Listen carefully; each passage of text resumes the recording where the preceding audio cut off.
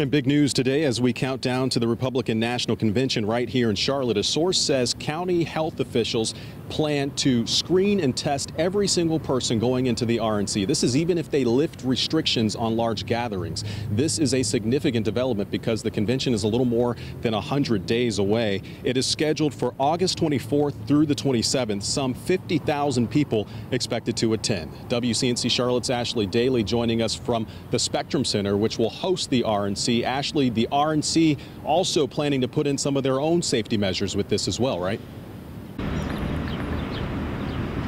Yeah, Fred, officials with the RNC say they've hired a doctor who they say will oversee plans to make sure every attendee who walks through those doors is not only safe, but healthy.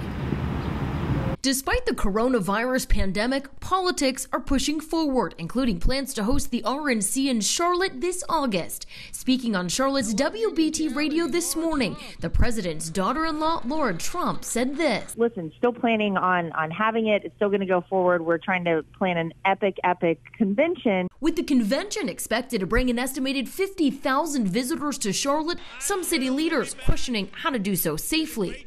We don't want to be the epicenter of the next outbreak.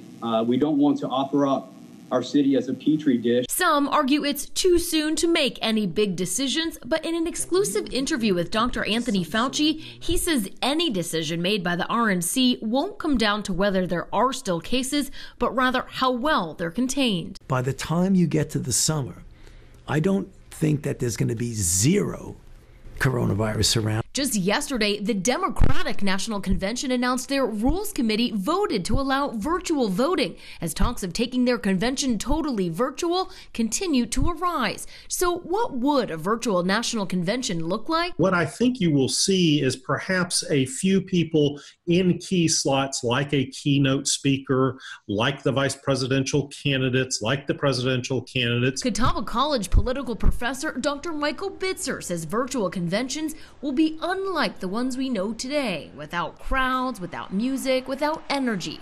But he says the message to voters will be the same.